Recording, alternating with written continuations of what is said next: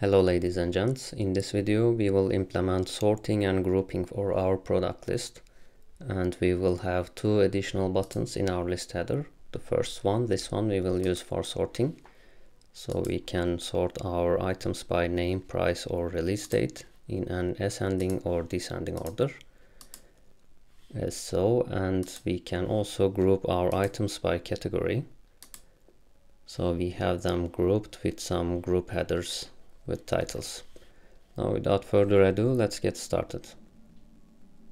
Let's begin by creating a new fragment named sort dialog.fragment.xml, and we will load and display this when the sort button is pressed. We begin with the fragment definition from the core library. And let's add our libraries, namespaces. First we need the core library, of course, SAP UI core, and we will also use the M library, which will be our default namespace from sap.m. And as the contents of our fragment, we will use the view settings dialog.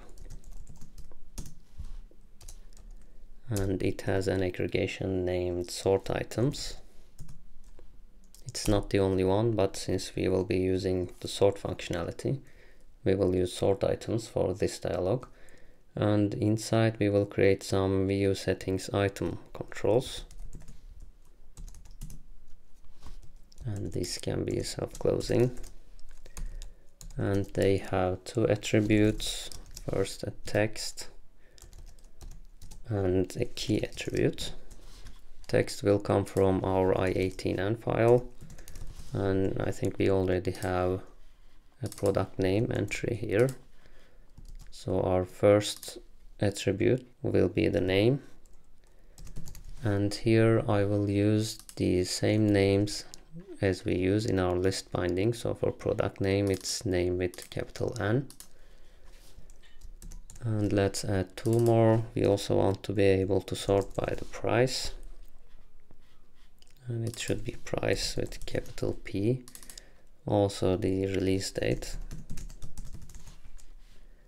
And let me copy it from here. Okay, it looks like this. Now we save, and now let's add another button in our list header next to our add button. So let me duplicate this, and icon will be sort this time. And as the press handler, let's say on sort button pressed. Now let's go ahead and implement this in our app controller. Maybe here on press cancel new product. And we already have this logic for our create product fragment, so I will just copy it from here.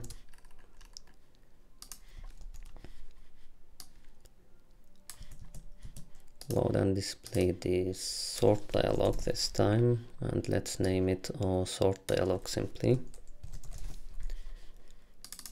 Let's also replace these here. And the name of our fragment is now also sort dialog. Now let's save and check our application. And we have our new button, and when we press, we get this nice view settings dialog here, but of course there is no logic behind it, so it's not doing any actual sorting. Now let's go ahead and do that as well. For that, we will use an event for our view settings dialog, which is named confirm. And let's give it a name on confirm sort is the event handler, and let's also implement that. And we will need the event object here, because we need to know which item has been selected. Well, let's begin with some commands. Get sort related event objects or parameters. And let's first get the selected sort item So sort item equals event.getParameter, and the parameter name is just sort item. And we have another one which is named sort descending, which simply says if descending is selected or not. And let's name this b descending, since it will be a boolean. And now we say if there is a sort item selected, sort the list binding. And how we sort a binding is, first we simply get the binding. First we access our list, so this dot get view by ID, and let's copy the ID of our list, ID product list, and we say dot get binding, and the binding we would like to access is items, because that's the one we are using and that's the one we want to sort. And then we simply say dot sort, and here first we need to check if we actually have a sort item selected. So let's create a Turner expression here. If there is a sort item selected, we will pass an array in either way. If there is no item, we will just pass in an empty array. And if there is a sort item, we will send a new sorter object here. And let's also import that. Maybe after the fragment here, it will come from SAP UI model library, like so, and add it here. And the sorter object has two parameters. First one will be the name or key that we want to sort by, and it will come from the key attribute of our view settings item. So we can simply say sort item dot get key, and next is a boolean if it's descending or not. So we can just simply pass in our b descending boolean here, and we save, go back to our app, see if it works. Let's sort descending by price, for example. Okay, it didn't work. Let's check. Get view by ID is not a function. Let's see. It should be a function, but it's named by ID, not by. Okay, we try again. Descending by price is working. Let's try another ascending by product name, for example.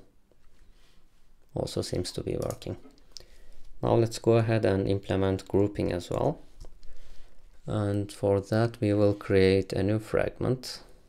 Actually, we can copy the sort dialog. So let me copy and paste it here and rename. No, not delete, rename.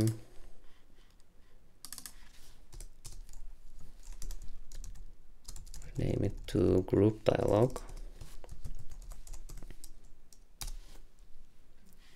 And this time, instead of sort items, we will use group items.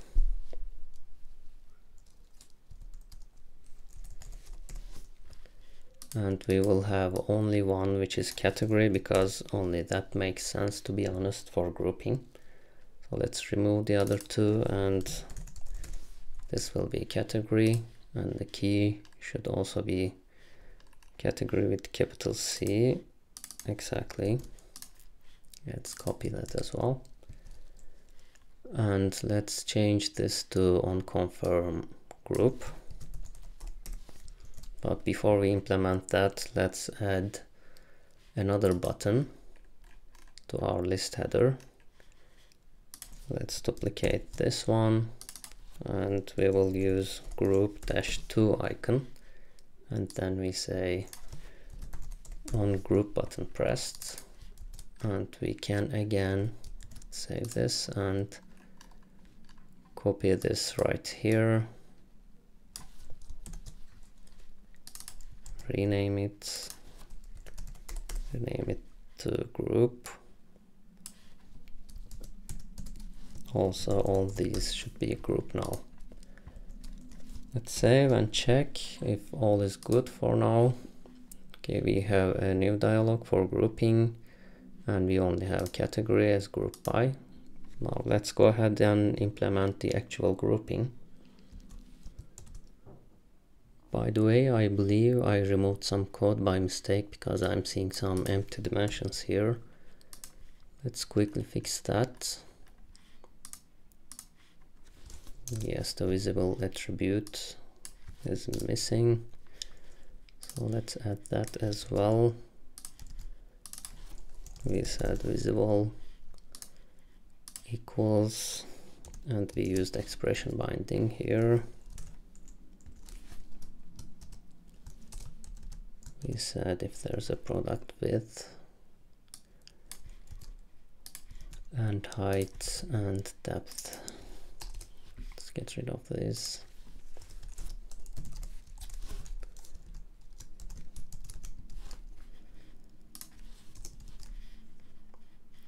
And we added exclamation marks to convert these into booleans.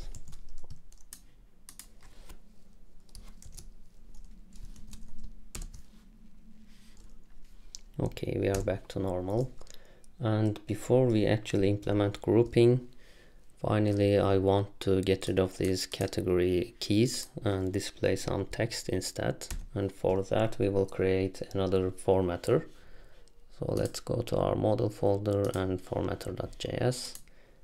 And in here let's create a new formatter function named format category, which will take a string value, which will be the key of the category. And here let's just use a switch case statement.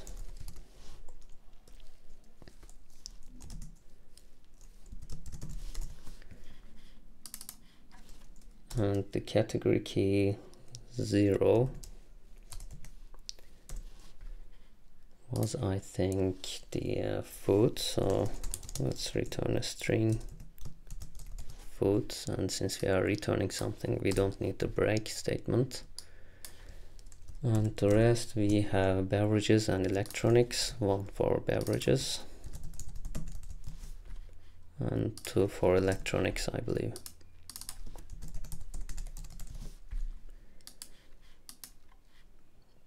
And default we can just return unknown if we get something unexpected. Let's save and let's utilize this now. Where is our category? Here. Let me break this into multiple lines. And for text, let's use the object notation. So this is the path. And as our formatter, we say dot formatter dot format category. We need a comma here. Let's save, check. Okay, categories look better now. Now let's go ahead and implement our sort functionality, sorry, group functionality. And let me copy the name of our event handler on confirm group. And let's again copy the event handler for confirm sort and rename. And here we get group related event parameters. So we have the group item, which is named group item, and b descending will come from group descending this time. And next what we will do is, if there is a grouping item selected, group the list binding, else group by an empty array to remove any existing grouping. Now let's do something very similar. We are going to again use the sort functionality, but what we are going to do this time is for our sorter object here, we will simply pass in another argument here, which is for grouping, and we set it to true, which is false by default. So here let's say vgroup, that's what it's called. And that's it actually. We just need to rename this to group item and we should be good to go. Let's check. If you want to group by category ascendingly, we get it for foods here, beverages here, and electronics, 2 of each. But now again for our group item we see keys instead of text, so let's go ahead and also fix that. First let's go back to our formatter and create another formatter function here for our groups. Let me copy this and let's say format group header. And we can use most of these, but instead of simple strings we need to return a group header list item control. So return new group header list item and let's import it from the mobile library. So I say pm group header list item, add it to our callback function here. And this will take in a title attribute. So let's add it here. Title will be food. So let's also convert the other 2 into group header items. Like so, also these.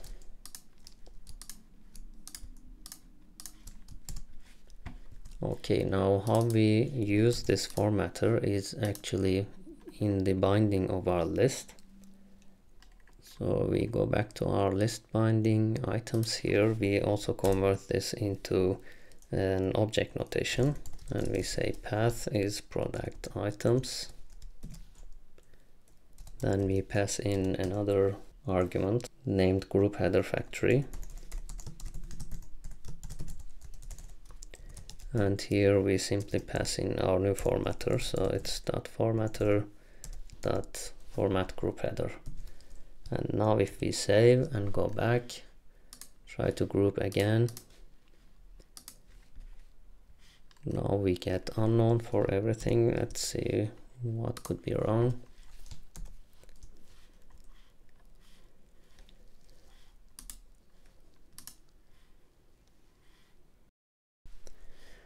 Let's see what we are getting for our formatter here. So sources formatter here. Let's try to group again. This value is an object this time. I think that should be the issue. Which makes sense because what we get here for our formatter is no longer a simple string, but it's a grouping object. So we say group, which has a key, and that's what we should check. So we say group.key. We save and close this and try again by category. Now we have the correct titles. Let's try descending. Also works, and if we select not grouped, then the grouping is gone. Let's quickly also check sorting if it still works. Works by price, descending by release date 3815 and 23 for 2021 and 2022, so it looks like it also works. And now that would be all for this video, and hope to see you in the next one.